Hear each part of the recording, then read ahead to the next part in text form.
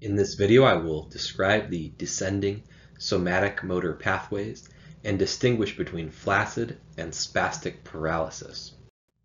Here we have an illustration showing the corticospinal tract, which is the major descending pathway, the descending tracts that carry the motor commands down from the central nervous system to the peripheral nervous system, and then nerves will travel from the spinal cord out through the peripheral nervous system to skeletal muscles to stimulate contraction of the skeletal muscles.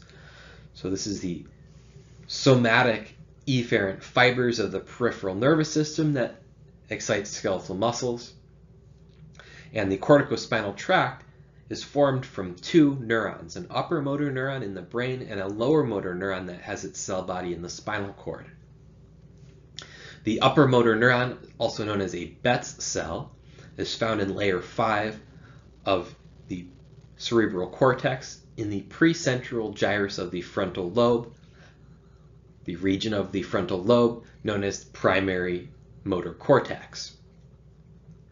So the upper motor neuron's axon will extend down through the white matter of the cerebrum and through the cerebral peduncles of the midbrain, and then through the pyramids of the medulla oblongata. Within the pyramids, these axons will cross the midline so that the right hemisphere of the brain will send commands to control the left half of the body, and the left hemisphere of the brain will send commands to control the right half of the body. The upper motor neurons form synapses with lower motor neurons in the spinal cord within the anterior gray horn of the spinal cord, also known as the ventral horn of the spinal cord. And these axons travel down through the corticospinal tract of the spinal cord before forming that synapse in the anterior gray horn. Then the lower motor neuron has its cell body in the anterior gray horn and extends its axon out through the ventral root to a spinal nerve, and the axon continues to travel through the spinal nerve down to the skeletal muscle, where it will form a synapse with the skeletal muscle to stimulate contraction of that muscle, enabling motion of the body. So paralysis is the loss of the ability to move part of the body. And there's two major types of paralysis, either flaccid paralysis or spastic paralysis. Flaccid paralysis results from damage to the lower motor neurons, and flaccid paralysis results in inability to contract the skeletal muscles that are innervated by those lower motor neurons.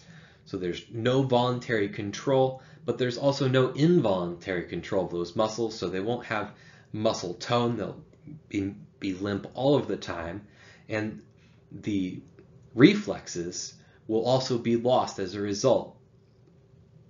In contrast, spastic paralysis results from damage to the upper motor neurons, whereas the lower motor neurons are still functioning. Therefore, muscle tone will still be present in the muscles that are innervated by this lower motor neuron.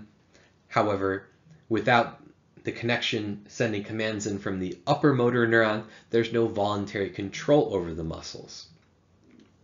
But because the lower motor neuron is still functioning, there will be muscle tone, and there will still be some simple reflexes. And in fact, those reflexes will be exaggerated or will be stronger responses than normal as a result of the fact that there is no information modulating the connection between the sensory neurons and the motor neurons within the spinal cord. Normally, information coming down the corticospinal tract would influence the reflexes and modulate that activity. The loss of that upper motor neuron will lead to an even stronger reflex from a monosynaptic reflex, where the integration center is found within the spinal cord. This illustration shows us the tracts of the spinal cord. So we can see the pyramidal tracts The pyramidal tracts are synonymous with corticospinal tracts.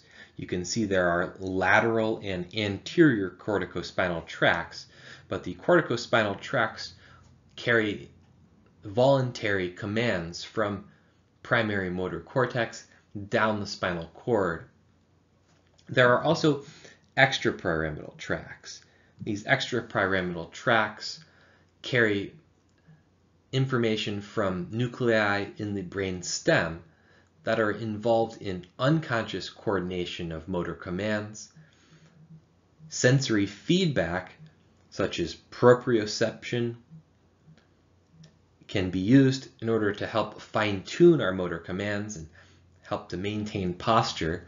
And this unconscious coordination and fine-tuning of motor commands involves motor commands traveling down the spinal cord through the extrapyramidal descending tracts.